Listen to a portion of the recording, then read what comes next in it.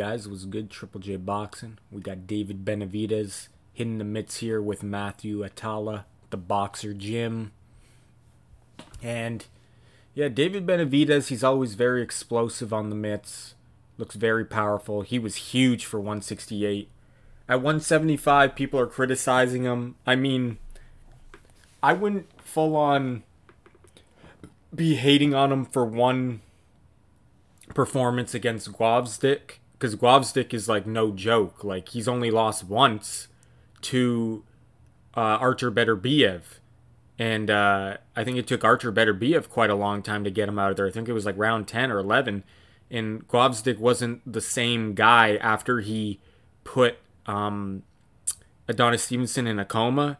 That definitely affected him mentally. It would me. Like, if I did that to someone, you would feel bad. You know what I mean? And you got to think, guys, he was the guy to dethrone Adonis Stevenson, Gvozdyk. So, like, people are hating on David Benavidez, but he faced one of the best guys at the division in the last, like, 10 years. But I do think that his size, he's not going to have that same kind of advantage he did at 168, which is true. But he's still a solid big 175. He's not small for that division. But yeah, guys, he's not going to be fighting Canelo next. He's going to be fighting Bivol versus Beterbiev winner, that's amazing. That's a great fight. But then at that point, do we even want to seek the Canelo fight after that? Because that's a bigger fight, I feel like, than the Canelo fight. Like, if you were to fight the winner of Bivol Beterbiev, that's already a higher level fight than the Canelo fight. Obviously, for the casual fan and money-wise, Canelo is still going to be the bigger fight. But I mean, like, the tougher fight will probably be Bivol or Beterbiev, let's be honest.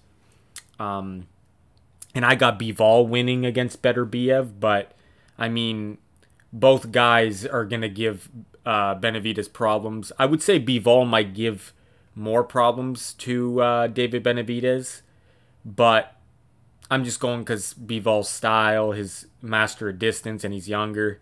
But you never know. Styles make fights. And don't get me wrong, guys. I will still want to see David Benavidez versus Canelo after that. It's just, it won't be as big as if it happened, like, right now, I guess. But because, like I said, the Bivol Beterbiev, that's like a bigger challenge, in my opinion, than Canelo. So you'd be stepping down a bit going back to Canelo.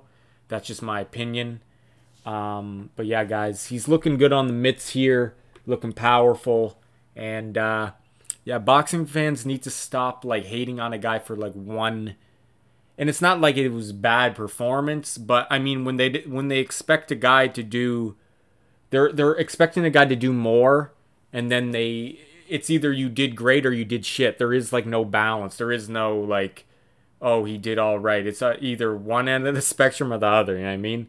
And he didn't fight a bum, guys. He fought Gvozdyk, like I said, one of the best light heavyweights of the last 10 years. This guy dethroned Adonis Stevenson. Like, only lost to Beterbiev when he going into the Benavidez fight, so.